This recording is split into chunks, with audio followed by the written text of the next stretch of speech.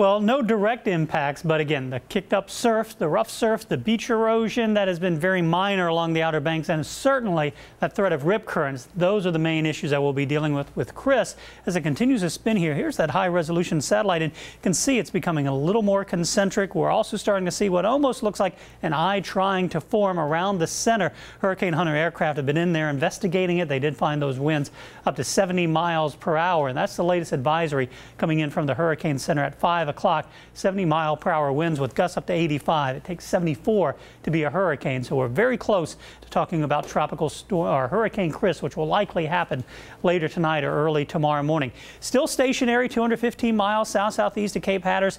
Will linger there for another day or so, and then by Wednesday, a cold front will finally come in and kick this thing out into the North Atlantic. It'll sort of interact with it and be picked up and carried off areas east of Nova Scotia, and then eventually up into northern parts of the Atlantic into the colder waters where it will eventually weaken. But for us, the next couple of days, clear skies, most spots, some Outer Banks showers later tonight and tomorrow.